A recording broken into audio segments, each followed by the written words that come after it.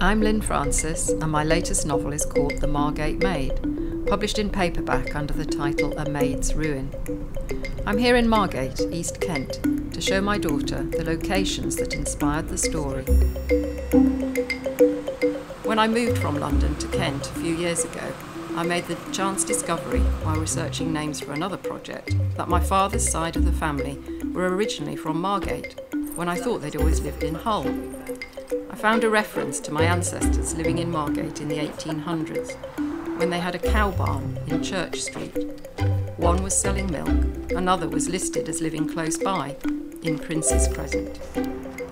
I went to Margate to see whether the addresses still existed, and discovered that the cow barn had long gone, but both roads were still there. And my feeling is that maybe this is it.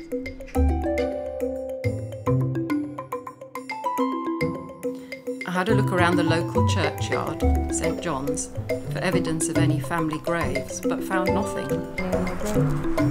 Well, it's a very old grave, but there's no writing left, and they're all the same. They've all weathered. This one's 1830, but nothing back. I began to research online.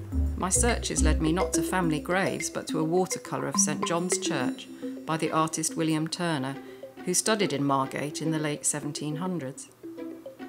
Around the same time, I went to the Turner Contemporary in Margate and saw an exhibition of Turner's work, which included a watercolour sketch of cows. His links to the area had begun much earlier than I thought, in 1786, and the seeds were sown for my story. So I imagined in the story that Aunt Jane and Uncle William live in the tall houses, the grand ones, and that the rest of the family live in a small cottage next to those big houses there. Those ones there? Yeah. Inspired by the cow barn of my ancestors, I already had a character in mind, a dairymaid, Molly. She meets the young Turner sketching in the churchyard, and I had my opening chapter.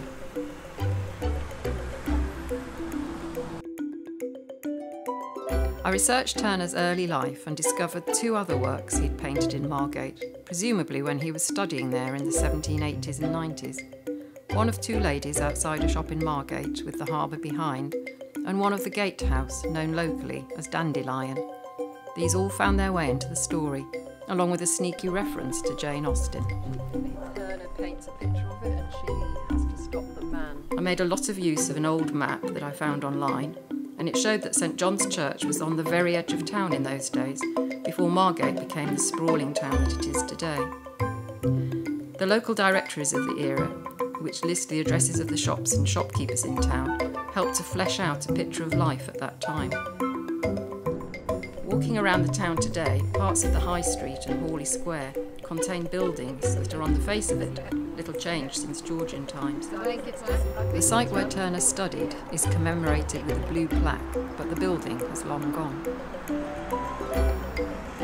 Turner plays a small part in the narrative, but he carried on being drawn back to the area, arriving by boat from London to a harbour much simpler than the one we see today. He found love with his Margate landlady, Mrs. Booth, commemorated here in the bronze shell lady at the end of the harbour arm. Her lodging house, positioned where the Turner Contemporary Gallery sits today, gave him glorious views across the water. You'll have to read my book to discover whether Molly was successful in her own quest for love.